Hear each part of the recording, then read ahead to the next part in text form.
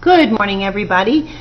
Today we are going to be discussing Lesson 2.3, Factors and Factor Pairs. These are two very important vocabulary words or concepts that we are going to be discussing over the course of the unit, but we really want to get into them today. Factors and factor pairs, very related things. Okay, so let's start with mental math. If you have not gotten your whiteboard out, pause the video, go ahead and do that, and then press play to continue on. All right, so our mental math. Here we go. Go ahead, pause the video, write down your answers, press play when you're ready to move on. 7 times 4 is 28. 4 times 5 is 20. 3 times 6 equals 18. Here is your next set.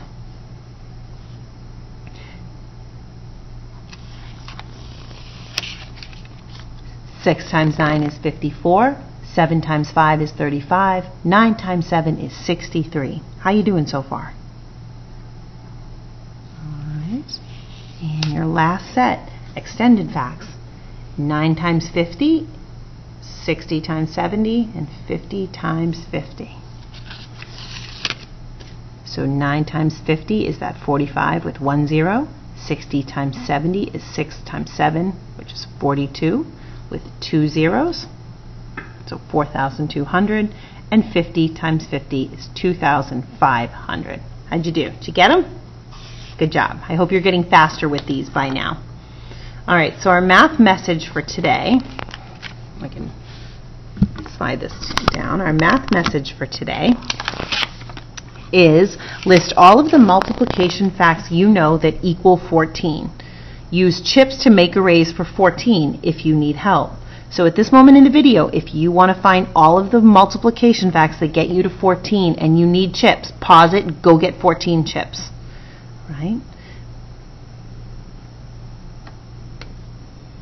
Okay, at this point, hopefully you were able to come up with 2 times 7 and 7 times 2, the flip around fact, because this is definitely one of the memory facts you need to know. Just to go over our arrays again, this one has 2 rows and 7 columns.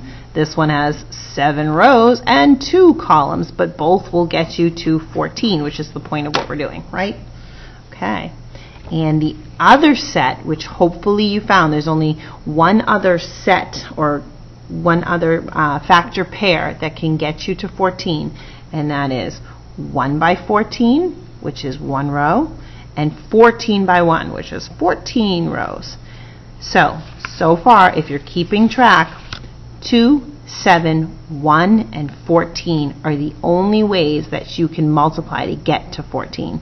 You can't do 3 times anything to get to 14. You can't do 6 times anything to get to 14, and so on and so forth. So these 2, 7, 1, and 14 are actually what we would call our factors and factor pairs. So in this multiplication problem, 2 times 7, the 2 and the 7 are what we call factors. And when they're together like that, they're called pairs. And the 14 is called the product. So a product, we want to remember this, is the answer to a multiplication problem, always. And a factor, factors are the numbers you multiply together to get a product. Just for those of you who are trying to remember, the answer to an addition problem is a sum, the answer to subtraction is difference, and the answer to multiplication now is product. So sum, difference, and product. We're going to start to remember all of those together. Okay, so product today and factors. All right, so factors can often be in a list. So the factors of 14 that we covered, we had a 1 times 14 and a 2 times 7, and we had the reverse, but they were still the same numbers. So we just take one of each of the numbers and we put them in order in a row. So the factors of 14 in a list form are 1, 2, 7, and 14. So we can say that 14 has 4 factors and only 4 factors. Okay? But then factors can also come in pairs.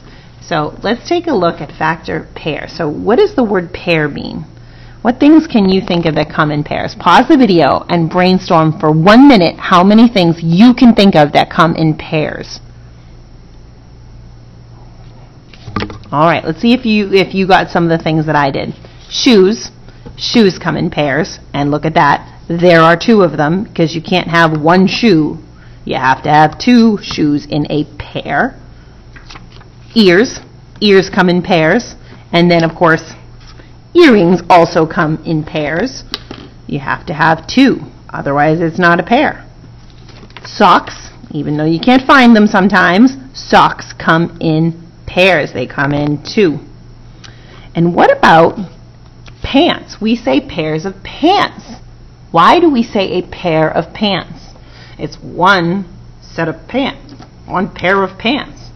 It's because it has 2 legs for your pants. So all of those are pairs, and what pairs have in common is they always have to come in 2s. So if we are looking for the factor pairs of 18, we are going to need things in sets of 2. All right? So just like you did with 14, I want you to find the factor pairs of 18 using chips. Make sure you have 18 chips. See if you can find all the factors, and then come on back. Okay, here's the biggest one. This is a 1 by 18, so your factor pair would be 1 times 18. By the way, 1, always a factor. Of every single number, 1 is a factor. 1 and the number itself will always be factors. So you almost already know a factor pair before you even have to do any thinking. All right, what's the next one? Okay, this one fits on my page. This one here is a factor pair. It is 2 times 9, right? So far we have 1 times 18, oops, and we have 2 times 9. Let's keep track of that. What's the next one? What is this one here? What do we got? We got 3 rows and 1, 2, 3, 4, 5, 6 columns. So a 3 by 6. So another factor pair of 18. So are we done? Let's see. If I were to shift these around and I were to try and make rows of 4, would it work? It does not work, so because I cannot make an even number of rows. These rows have 4 and these rows have 5, which means it is not an array, and 4 is not a factor. Okay, how about 5? What if I made 5 rows? 1, 2, 3, 4, 5 rows. No, these rows have 3, these rows have 4, so 5 is not a factor. And I already know that 6 is. So I don't have to test out 6 because I already did it. So I found out that my factor pairs of 18 are 1 times 18, 2 times 9, and 3 times 6. Okay? And I know because I tested, I got to my turnaround point. I tested 4, that didn't work. I tested 5, that didn't work. And then 6 starts my up list. Okay? Okay, if we're not using chips, we have to use something else, and we have to see divisibility rules, okay? We have to find out if we can divide by something. Is it divisible? Is 12 divisible? Well, we're not working a lot with division yet, but we can use our knowledge of multiplication. So, as I told you, if we're finding the factor pairs of 12s, the very first factor pair will always be 1 and the number itself. So now we have 1 pair. Then we're going to go in order. We're going to test 2. Does 2 go into 12?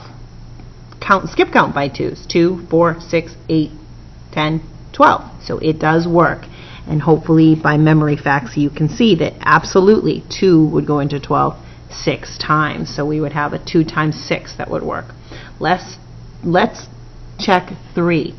Let's see if 3 fits evenly into 12.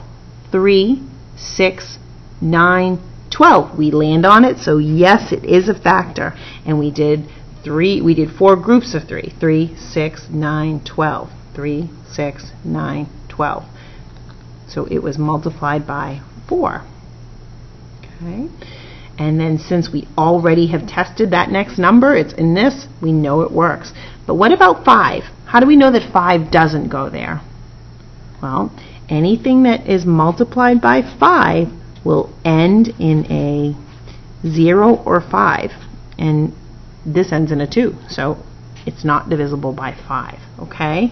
And it is divisible by 6. If I skip count by 7s, I don't land on it. 8s, I don't land on it.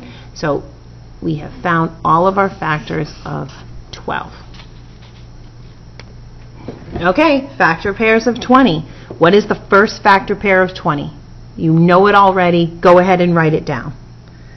I hope you wrote 1 times 20. 1 and the number itself. Of course 1's going to go evenly into 20. And so is 20. What's the next number we try? Let's try 2. Does 2 go into 20 evenly? I hope you can see that it does, and its partner, its pair partner, will be 10. 2 times 10. Let's check 3. Well, I know that 3 times 5 gives me 15, 3 times 6 gives me 18, and 3 times 7 gives me 21. I never landed on 20, so 3 is not a factor. What about 4? 4 times 4 equals 16. 4 times 5 equals 20. We're there. And look at that. I don't need to test 5 because it's on the other side. I have found my stopping point. So the factor pairs of 20, written nice and neat, are 1 times 20, 2 times 10, and 4 times 5. We've gotten them. Hopefully you're getting this. Go ahead and try on your own the factor pairs of 24. Come back to the video when you want to see the answer. I started at 1 times 24. I figured out that 2 went in evenly because this is an even number and 12 was its partner. I tested 3. I skip counted by 3 8 times and it got me to 24. I skip counted by 4 6 times. 4, 8, 12, 16, 20, 24, 6 times, and it got me to 24. So now the only thing left to test is 5 because it's the only thing between these, the turning point here. It's the only thing. So is anything times 5 land on 24?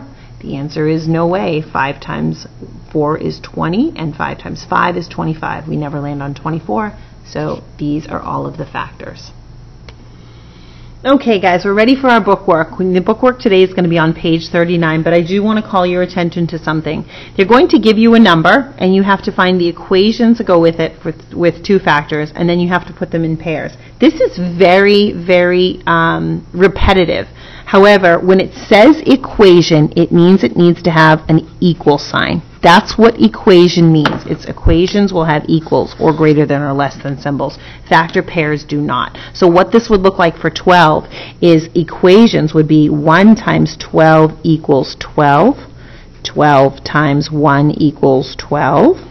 2 times 6 equals 12. 6 times 2 equals 12. 3 times 4 equals 12. And 4 times 3 equals 12. So those are equations because they have an equals and the answer.